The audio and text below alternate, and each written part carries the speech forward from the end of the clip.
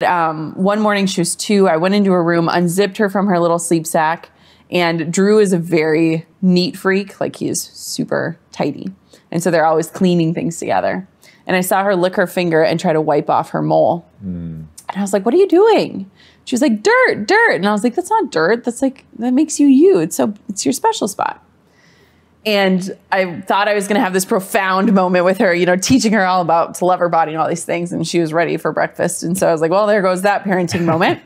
And the next day I go in and I unzip her again, say, good morning, honey. And I watch her kiss it. Wow. And I realized how powerful messaging is. Wow. And then she grabbed my arm and kissed my special spot. And this is now a 1.5 years later, she still does it. She still kisses it.